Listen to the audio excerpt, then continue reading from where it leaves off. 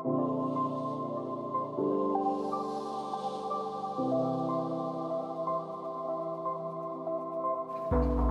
is a workshop we'll be talking about using agent-based models for analyzing DeFi protocol, and the examples we'll be using is through the Vega market simulator. We do a quick introduction, and then I'm going to jump to a slide which will show you where to go on GitHub so that you can hack along. I really assuming it's a workshop, right? So I'm expecting everyone to have a computer in front of them and start hacking. But if not, then, hey, you know, you can just stay along for the chit-chat. So, my name is David. I've been with Vega for the last 4 years. I mainly look after the kind of financial risk and economic design, game theory analysis. And together with me is Tom, who is coming from traditional finance. He's a quant with Vega, working on the research team, and one of the speakers, Marc, isn't here, but he's done a lot of the RL stuff, so he's the main brain behind that. So I'm going to jump to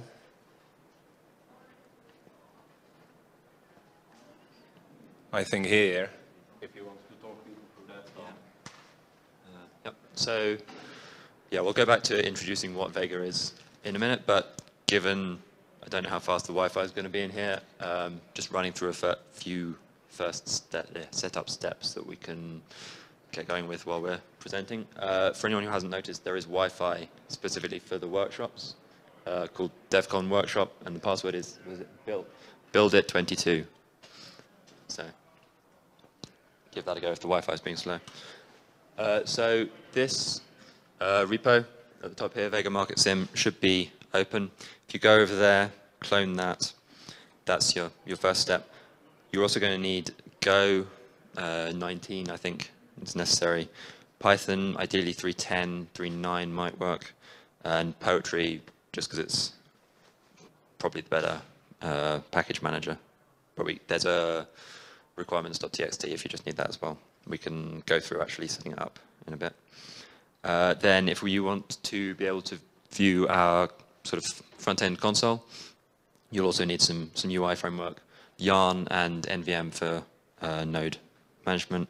And if you want to try some RL at the end, then PyTorch is a good starting point to download. So yeah, broadly, if everyone can make a note of that URL before we switch back, and then we will start on actually presenting. Everyone good?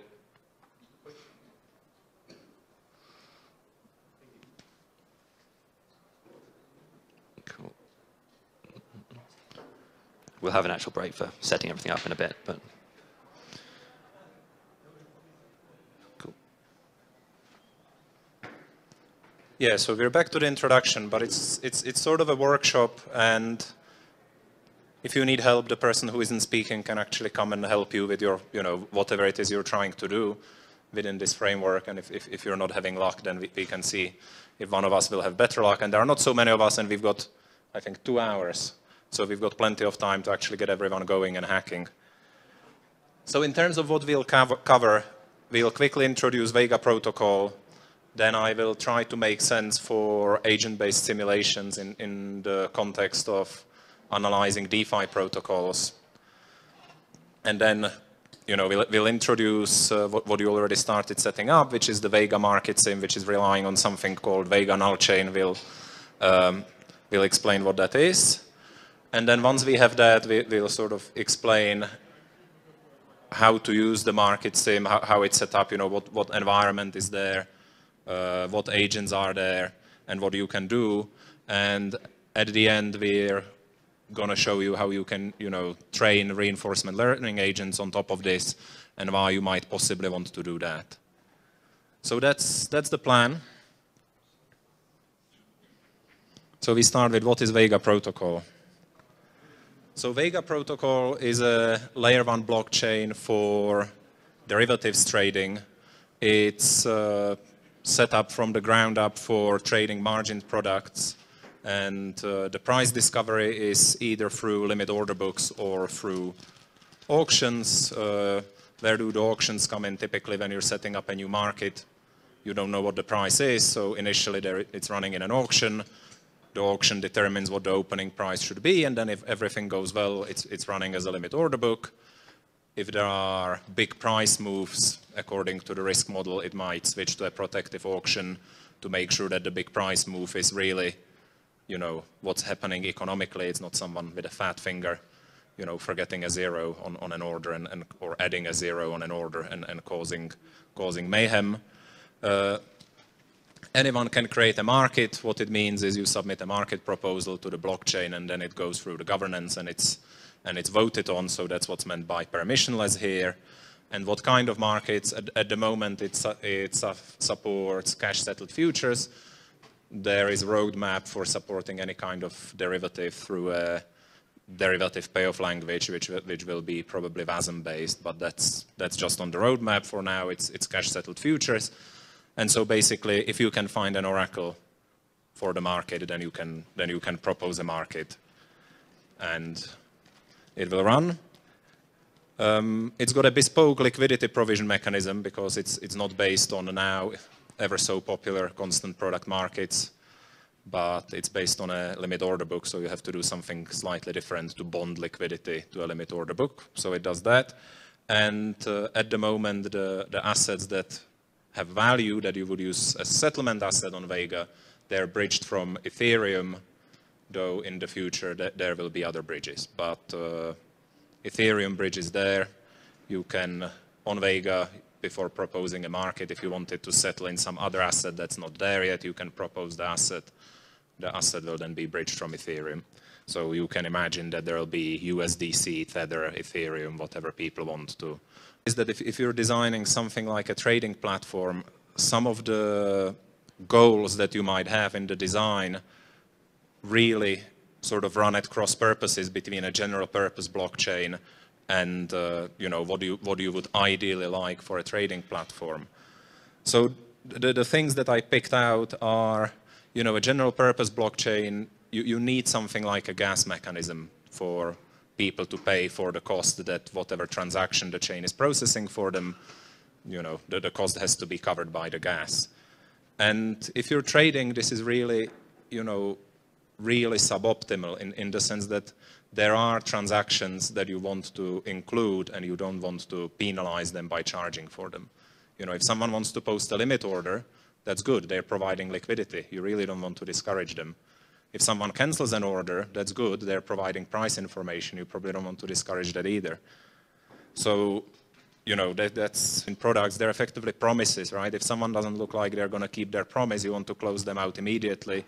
Ideally, you don't want it farmed out to some bots that are running somewhere, because then you're opening yourself up to MEV and a whole host of other problems. So you can have atomic closeouts.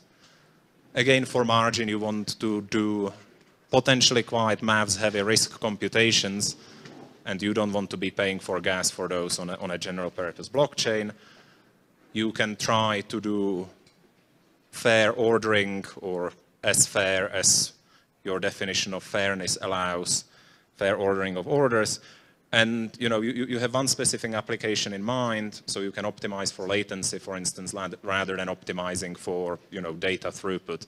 So you're not fighting at cross purposes with other applications that would be running on top of a general purpose blockchain, which would have other design goals in mind. And one thing that I didn't put on the slide, but that's also a very good reason, is that sharding is actually much easier in the context of trading, because something happening on this market and something happening on that market can be completely separate, apart from talking together through a treasury shard. So you have a very simple use case in the sense of what needs to know about what. You can design sharding relatively easily. Okay, so that was Vega.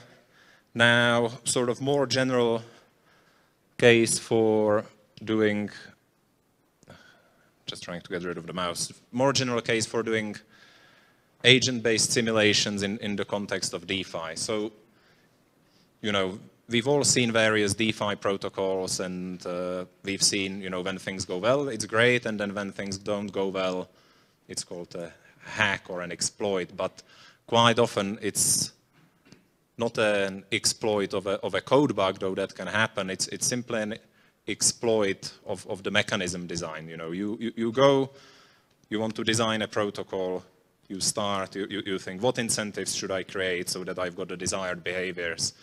And you do it in isolation. You really try to think it through, right? You take the smartest people you can find. There are, you know, dozens, hundreds of incredibly smart people in DeFi. They do their best. They do what makes sense. They think it through as much as they can. But it's difficult. It's really, really difficult to think through all the consequences, especially if you have one incentive mechanism here, another here, designed maybe in isolation, and now they're interacting, right? Yeah?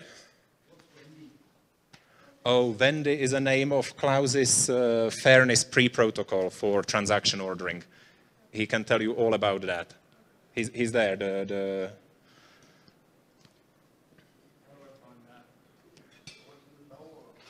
You can just go and show him, no? Yeah.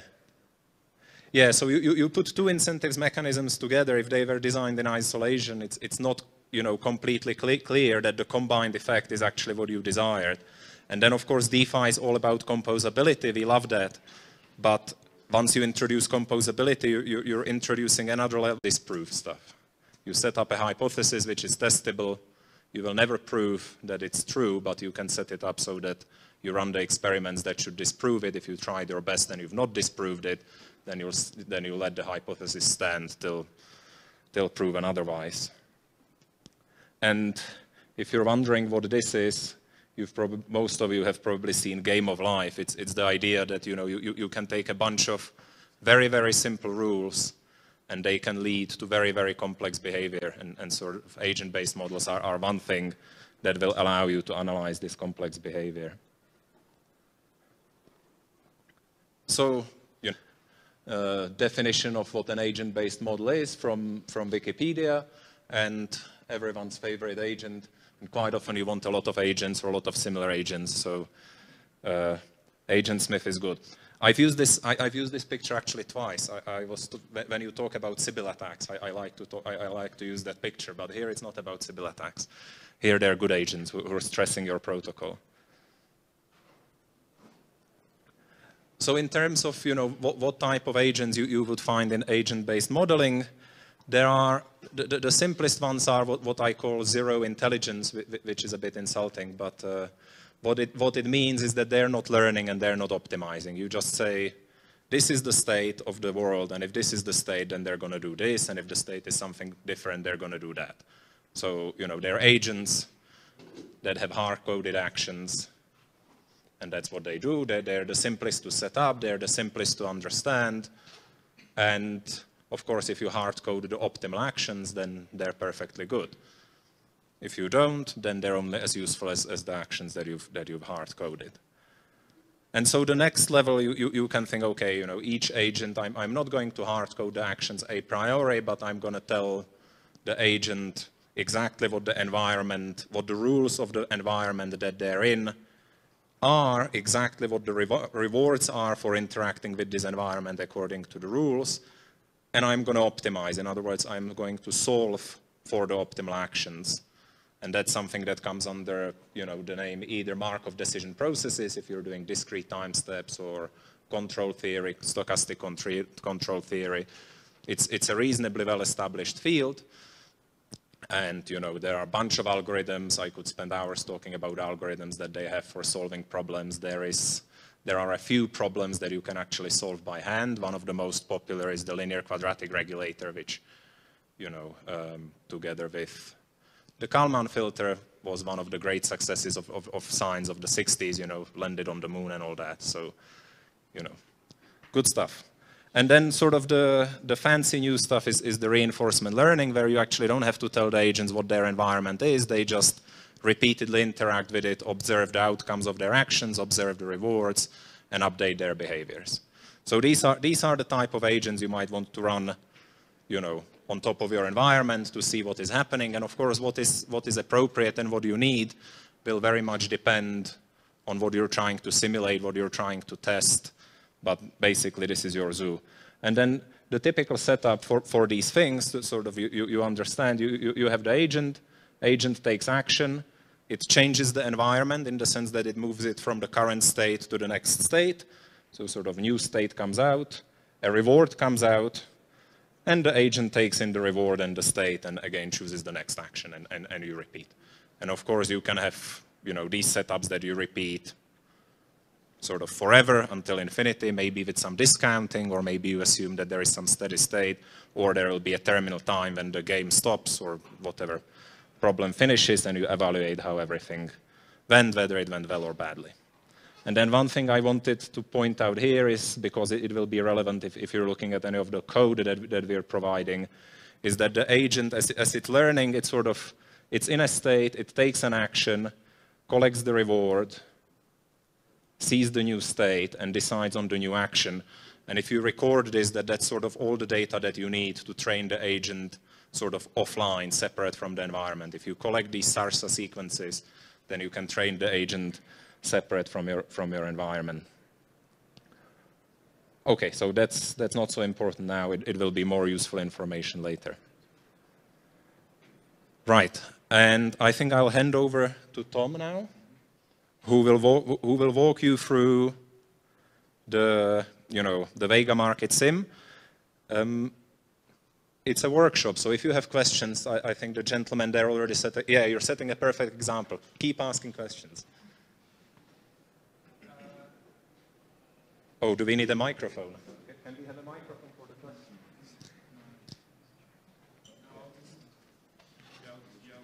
Just yell, okay.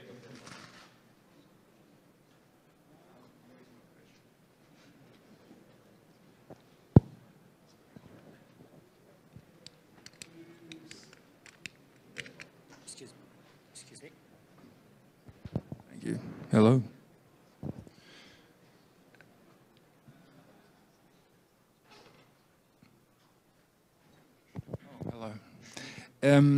Do state space approaches have any role to play in parameter optimization?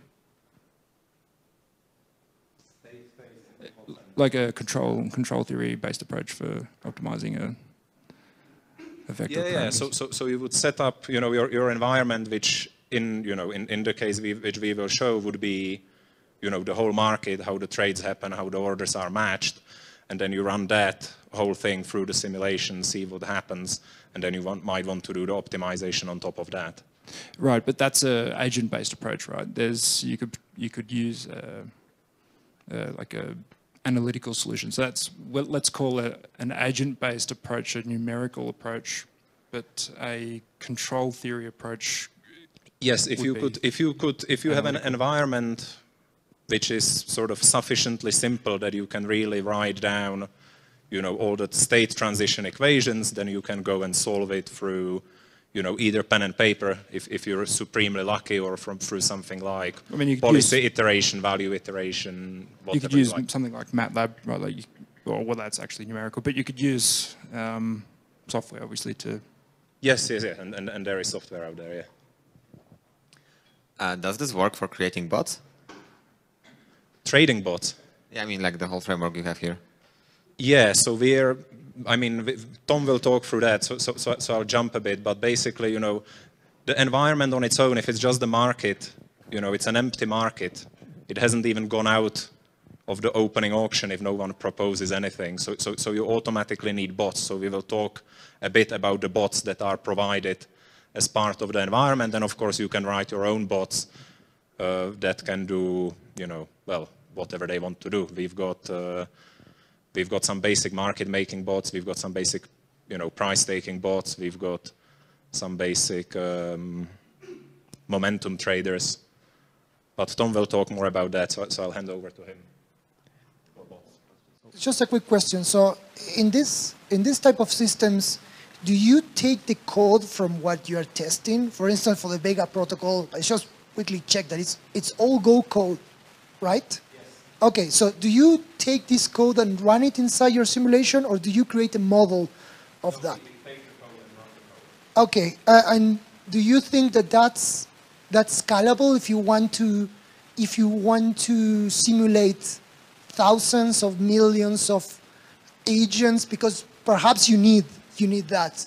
Or do you think it should be more, in some cases, you need a model of what you are actually testing? So I'll answer with the microphone. So we're running the whole Vega stack. Again, Tom will show that. But you're absolutely right that in some situations, especially if we want to do reinforcement learning, having a simplified model on which you can train before you actually go onto the full stack, which will be inevitably slower than you would like because things are never as fast as you want, would be useful. But we don't have that. At the moment, we're learning on the whole thing. That's why it's important that we use an algorithm which collects the SARSA sequences and so then can learn offline, but we don't have model. There are reinforcement learning techniques which sort of build up model from observations, and you can do a lot of clever stuff, but I'm far from being an expert on that. Okay, thank you. So one thing that I didn't say is one reason why DeFi is so good for agent-based modeling is, you can try, and people have been talking about agent-based modeling in the real economy, and economists would love to do that, but they don't have the environment on which to execute it. And in DeFi, we do have that, because things are typically open source. I can go and take the smart contract and run things through the smart contract. I don't have to create the environment. I just say, okay, I care about how this smart contract interacts with this one. I take whatever ganache hard head, I put it there, I set it up as my environment, and I pump thousands and thousands of simulations through that. I can't do it in the real economy, but here we can, so it's awesome. Okay, more questions. Yeah. Can you talk a little bit about the reward states more in terms of kind of what the stopping criteria might be? And I guess in the context of a derivatives market, are you really looking at things like protocol solvency or profitability of certain agents that are performing trades, or kind of what are the reward metrics? Because I'm assuming they're not like bugs, but more financial kind of outcomes. So for us, it's very problem specific. So for example, if we want to test, what some of the network parameters should be, we set up an environment and then we look at things like, if I've got a rationally behaving market maker and the parameter is X, what is their return on capital? And I'm thinking, well, maybe this is letting them earn too much money. It doesn't make sense. But in terms of the reinforcement learning guys, you would typically look at financial rewards, and then, yeah, you can either run it thinking of it, maybe you're thinking they're trading perpetuals, so it's just forever, or you're thinking that they're trading a settlement market, and so the reward comes at settlement. But it's very much something that you have to design for the specific purpose that you have in mind. This is sort of more the toolbox. And I'm gonna, wrap up the questions, hand over to Tom, and then you can ask afterwards, because I have a feel that with the questions we're sort of jumping ahead a bit, so I want to hand over. Thank you. Okay. So, yeah, discussing the market simulator. We'll get to doing some ourselves in a minute, but first I think it's useful to go through and to cover again slightly more technically some of the questions, how we run these simulations, and how we get interesting results out. So the Vega market simulator, broadly, the way that Vega itself is set up, we run with a Tendermint consensus layer. For those who don't know, Tendermint it's a Cosmos-based consensus. The problem with that is that it's generally tied to our block time, which is about a second. So if you run the whole thing, you can watch the market going second by second, and you can interact with it, but you can't run, as the question at the back said, thousands of scenarios, run it through a year, do all these things. So what we do, we strip that out. We run what we call a null chain entirely on one PC, and this just broadly accepts any transactions it's sent. It still checks they're valid. It still runs through the whole Vega core logic, but just adds them to a block, allows you to control time forwarding, so it'll just sit and do nothing until you tell it to run forwards or fill up a block. And so you can inspect at any point in time, for however long you want, what's going on. Then on top of this, once we've got that running, we have in Python an API layer which lets you express your trading actions, your agents' behaviors in much more market primitives without having to worry about the fact that you're running on a blockchain. Occasionally it still creeps in because that's the way of the world, but you can broadly talk about an agent trading on a market without having to worry about what block it's in or whether it's been confirmed and this kind of thing. Once we've got that, we then build out our scenarios and our tests. So I'll cover, possibly next slide, exactly what a scenario is, but we can, with a range of composable agents, composable setups, build out scenarios to investigate and test either certain parameters, test that the market doesn't explode, test the core itself doesn't explode, or if you're just wanting to build an agent, you can try and have a realistic market and throw yours in there.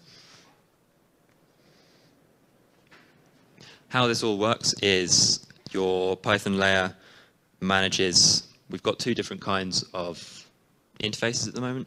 A Vega service null, which spins up this, as I mentioned, a service entirely on your machine, or what we've recently created, which is Vega service network, and that allows you to connect to a running external network and run the same agents that you've just been running locally, but on the real network that's going on. So that can be useful in some cases too. It allows us, for example, on our testnet, we can run agents and simulations that other real people can interact with and see how that's working. We'll demo all of that in a bit. So yeah, back to setting things up and viewing. I'll go through the viewing in a second, but yeah. Yeah, I was gonna break here anyway, so yeah. So we're back here. I don't know how many people have managed to get to the end of this, but I think we'll probably take a sort of 10-minute break to catch up. Anyone who hasn't, we can wander around and see whether everyone will manage, and then 10, 15 minutes we can come back and continue with doing something more interesting with it. If you think you've got it set up, try and run these scripts at the bottom.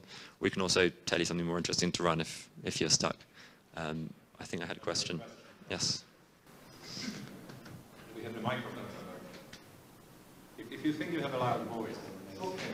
So my question is, I can have a new chain on my own computer, but can I call the existing chain on this computer so I can more?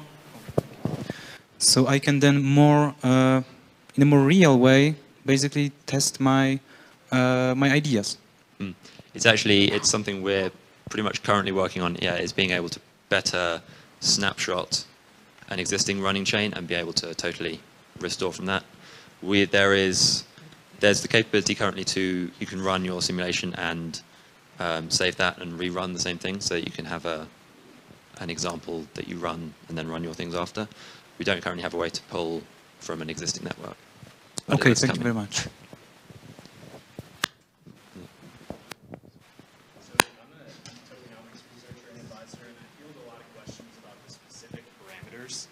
That people should be using in their protocol.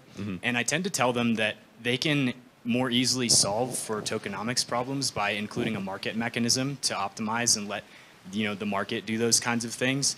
Like example, Uniswap v3 solves the hard problem of how to set the curve by allowing concentrated liquidity. So my question is, do you guys have an intuition for which kind of simulation, like which kind of systems require simulation and which kind don't? Oh, good question. I guess I'd go back to, as David was saying earlier, it depends on how well you can, if you can solve it mathematically, that's probably always going to be optimal, but when it reaches a certain point of complexity, yeah, I don't know how you would do it without either an agent-based simulation or stochastic modeling or that kind of thing. Is there an upper limit to the kind of complexity that you can model in this? Because I'd imagine, like in this example of using a market mechanism, that adds a lot of additional complexity. Is that would that be an issue in the Vega simulation? In terms of complexity of the simulation? Or? Yeah, I mean it multiplies the number of agents in the system by like orders of magnitude if you have to use a market to source lots more participants.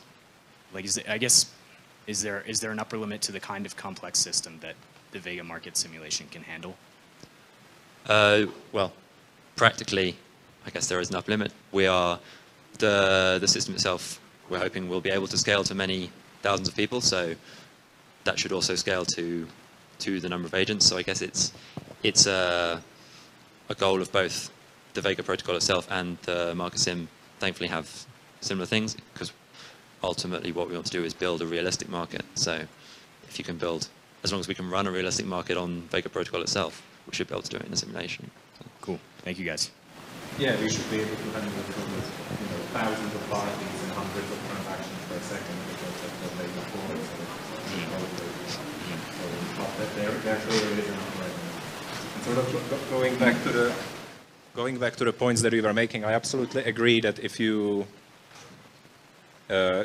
designing tokenomics or protocol novel, then either you can prove that it works, or you can use this agent-based simulation to sort of not prove that it works, but show that it doesn't, and go back to the drawing board. Yeah.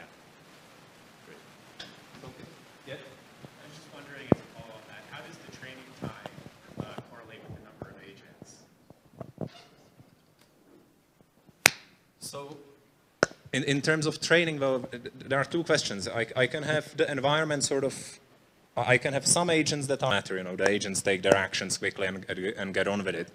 But of course, the moment you have more than one optimizing and learning agent, then it's the whole, game theory, and they're probably, and then it's also very difficult to set up, or very difficult. You have to think carefully about how you set it up, because is agent A also trying to learn the optimal response of agent B so that it can anticipate, etc. And then they can end up chasing themselves in circles, and all sorts of weird and wonderful things can happen.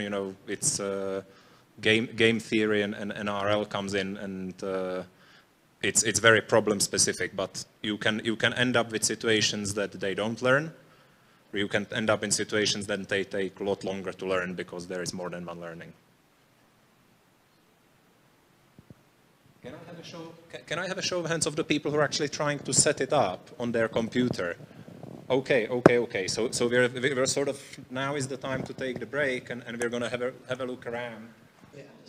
Okay, so I think a few people have it running at least. I'm gonna crack on, and then we'll have another break in a minute for doing the next bit, so we can keep coming around for anyone who's stuck on this bit. But I want to give more interesting things to do on top of that. So a quick aside: once the null chain is up and running, the market sim is up and running, you see, anyone who got it working would have seen something like on the right here, which it's a printed output log of some stuff that's going on inside. Market sim exposes various APIs for this, but often you don't want to just have to manually call Python APIs for every single thing that you might want to experience. So we've got a couple of useful portals on your data. You can, if you've set up the UI components as well, change a flag, this run with console equals true, in generally wherever you happen to be running your Vega null chain. That will bring up in a web browser the nice console that you see at the front there, that is the same console that people use on Vega protocol itself. So that has theoretically pretty much everything you need. You can even trade manually through that as well if you want. You can log in as your agents that you've set up. We'll probably demo it a bit in a bit. You also can, it's actually always launched if you check the logs. There will be this GraphQL port. And if you go there and you know GraphQL, you can query the entire system with fairly, hopefully clear GraphQL queries. There's on, what is it, docs.vega.xyz, there's a link in a bit. The entire sort of structure of your GraphQL queries that you want as well. So for anyone who has got it running, for a more interesting scenario, that's something you can try out running. I'll leave it up. Actually, let me skip to the next thing. This is what I'm going to talk through with this up so anyone can type it up.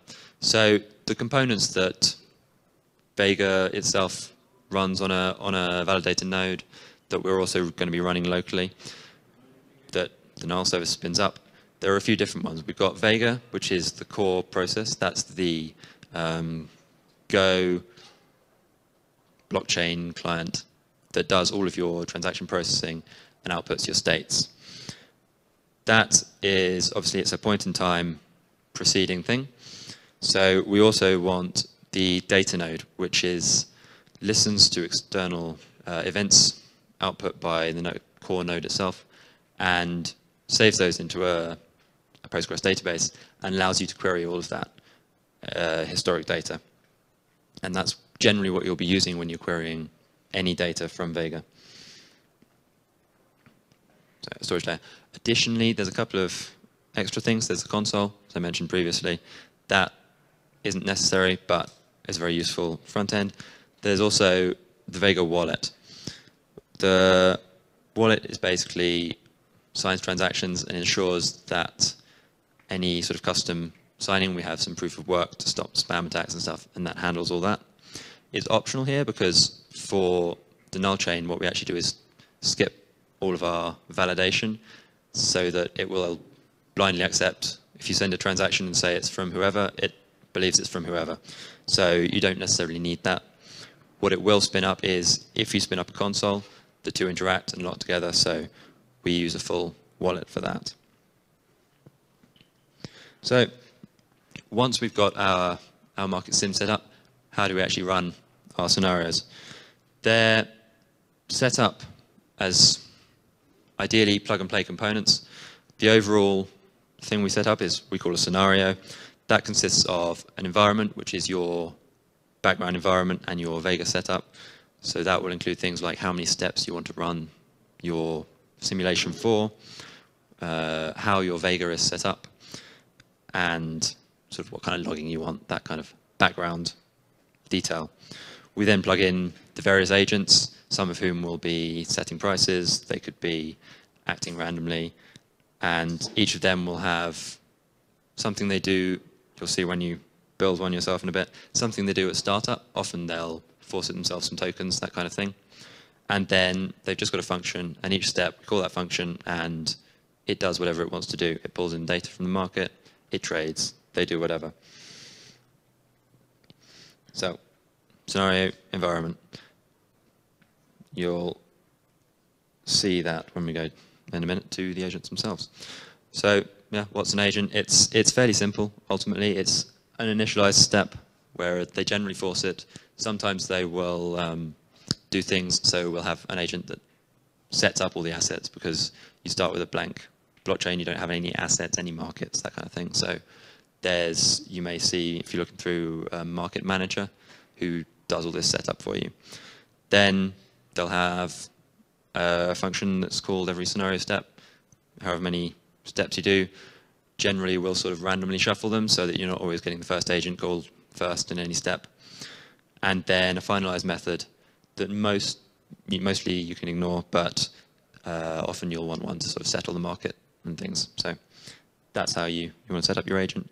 There's one more thing I mentioned earlier, that sometimes the blockchain does have to bleed back in. You'll see scattered throughout occasionally a wait for total catch-up function. Basically what this ensures is that you're getting a good view of the market currently. You haven't thrown way too many transactions at it.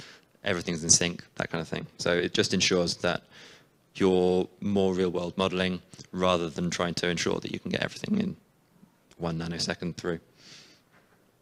So I'm going to now talk through building one of these agents, a really simple one. It's just going to do a bit of trading, I guess. And then we'll break again, and hopefully you can put together your own a bit.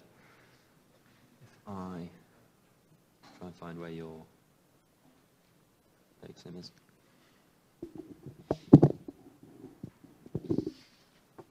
Okay, so for anyone who has it set up, we've got this run simple agent in VegaSim reinforcement run simple agent. I'll put up on the screen after this the paths to these files. And then in agents, we have our simple agent. So what run simple agent does is it sets up a scenario. I can discuss the actual arguments with people, but which we call Curve Market Maker, and that, jump into marking. Basically, that contains an agent who ensures that there's a nice shape of the market, and a few who just sort of randomly buy and sell. So they're very dumb. Theoretically, you should be able to agent, which is what hopefully we're going to build.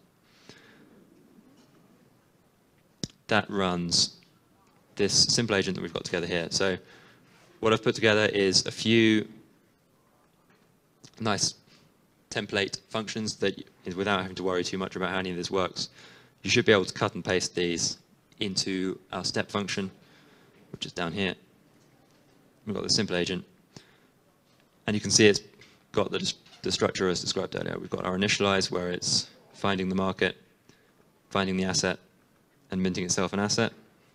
And then a say, submit a market order. Put that in there.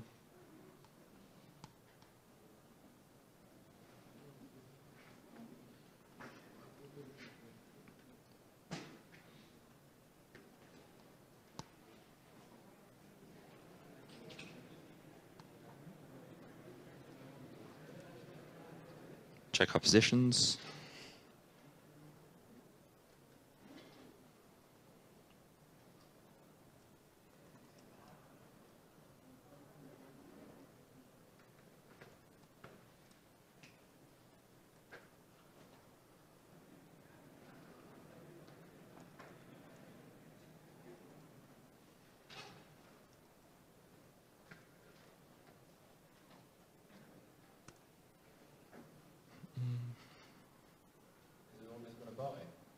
It is currently always going to buy, so 50-50 chance of making money.